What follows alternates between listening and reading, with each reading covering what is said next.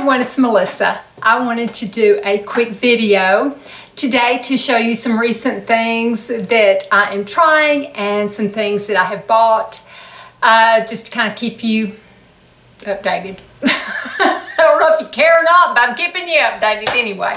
Okay, so the first thing is I saw this article that said Miss Universe's under $100 loafers from Amazon should be on your fall shopping list. So I bought them. They are from Franco Sarto. And there they are. They are gorgeous. They're a loafer.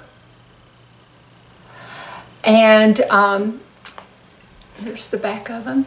They are a loafer, and the beautiful thing about them is they have such a nice, pretty, sharp-looking heel, the little sharp toe, and the way they're cut up at the top, like that. These are absolutely gorgeous shoes.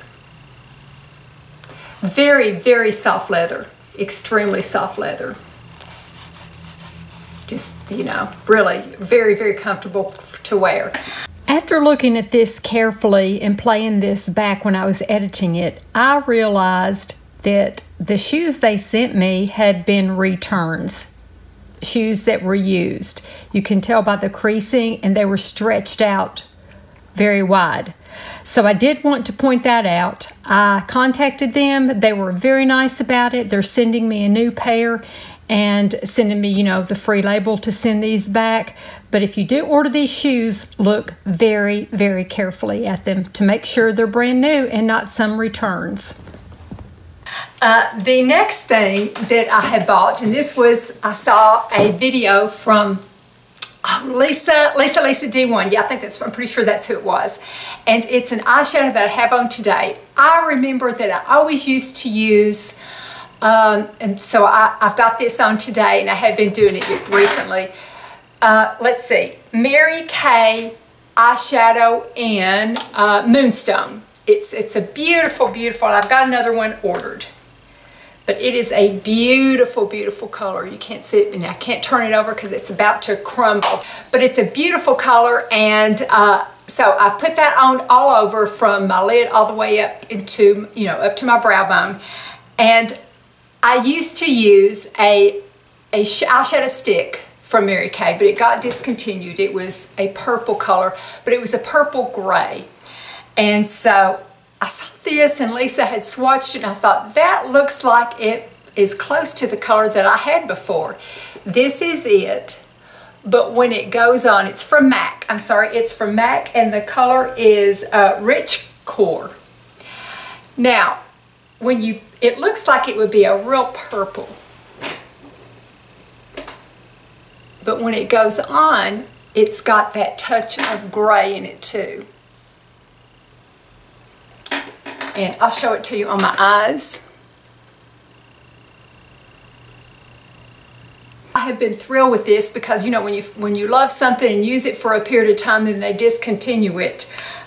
You know, it just makes you, it makes you upset. I have been swatching colors. Every time I go to Sephora or Ulta, I will swatch colors and look. Nope, it's not the same as the stick that I had from Mary Kay. Nope, that's not the same. You know, I'll be going around to all different colors with swatches all over me. Now that's not the same. But this is very, very close. But this is the color I was looking for, and I am just thrilled with it. I just really like it a lot. So I have mentioned several times that I just love this. This is a little speaker. I take it and put it up in the top of the shower where water can't get to it. It's from iLove, and I've just had it for several years. Use it every day. In the shower, I listen to podcasts. Sorry, a piece of fuzz. I listen to podcasts and just have really enjoyed it. Well, I noticed that it had been skipping on me. Like, I would be listening to something and go, you know, so part of the words would get left out.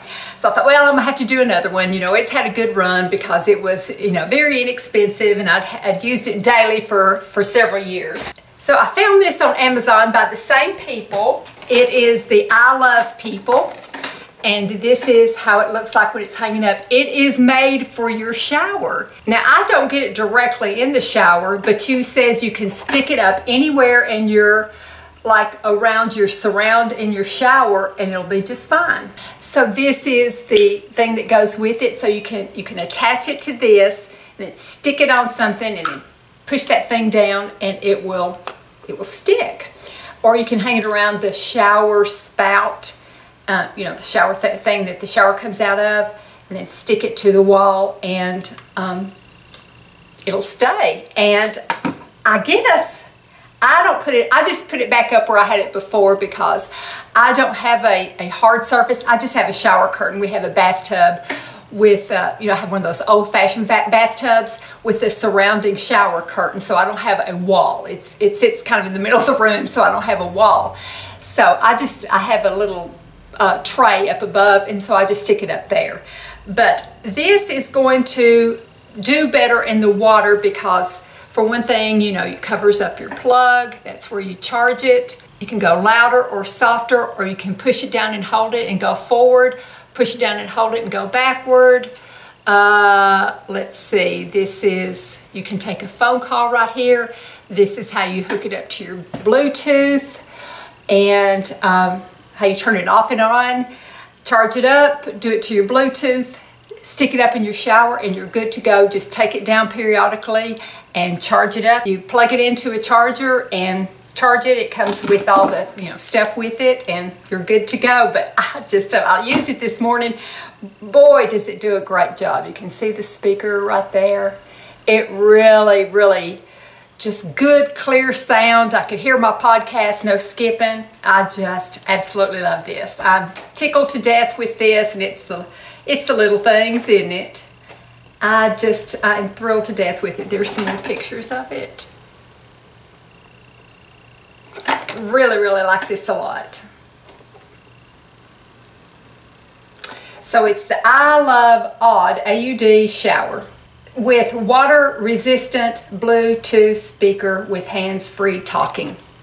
So you can just carry on your conversation while you lather up. The next one is this palette. And I showed a picture of it on Instagram, and someone asked me to do a tutorial of it, so I think I will do that. I tried to do it yesterday, but my camera just didn't look right on me. So I'm gonna try it again, probably tomorrow or the day after. But this is the Juvia's Place Nubian 3 Coral, $20. Look at that packaging, isn't that beautiful? Now it's, you know, it doesn't have a mirror, but that's okay, I've got plenty of mirrors. But these are the colors. I love the color combination of coral and gray. And these grays are they're just beautiful grays. And there's one right there, and then you've got your corals with it. So when I saw that, because I do like that color combination, when I saw this, I thought, oh my gosh, you know, that's in one palette. I don't have to search around for a gray and search around for a coral. It's there in one palette. And boy, they're nice to use. Very, very beautiful. Got them in Ulta, so love that. And I have been using my Laura Mercier foundation. I'm getting ready to order another one.